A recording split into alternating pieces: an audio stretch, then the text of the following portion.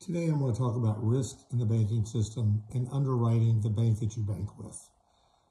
Today's Wall Street Journal had an article on how KPMG, one of the final four accounting firms, had released a clean opinion on Silicon Valley Bank 14 days before it failed. It also mentioned 9 other banks that had issues that had clean opinions as well.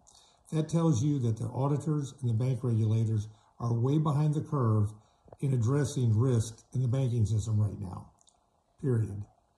That being said, you need to be aware of your bank because moral hazard is what it's called.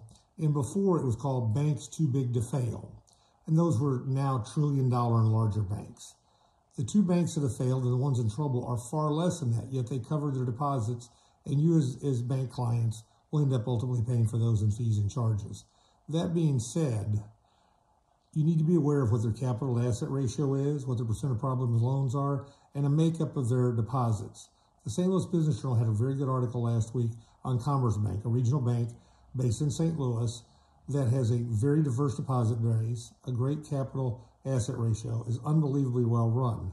Those institutions won't have problems, but you have to be aware that if you have over $250,000 in the bank, you might end up in a not so good situation.